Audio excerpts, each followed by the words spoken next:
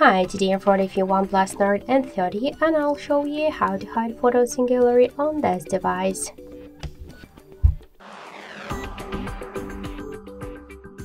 So first we should open the gallery app and for example let's hide this photo. Select the photo which you want to hide, tap to hide icon. Now we should set a privacy password. So click to set password. You could use 6-digit password or to use the another type. I'll use the pattern. We get here some security questions. We could use them or to set our custom question. Here click on the right upper corner to OK. Private save. Got it.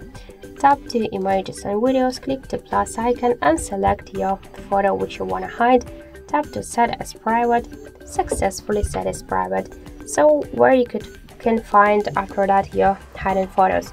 First, you could use the settings, privacy, permissions, switch to privacy and click to private save, enter your password and you'll see all of your hidden images and videos.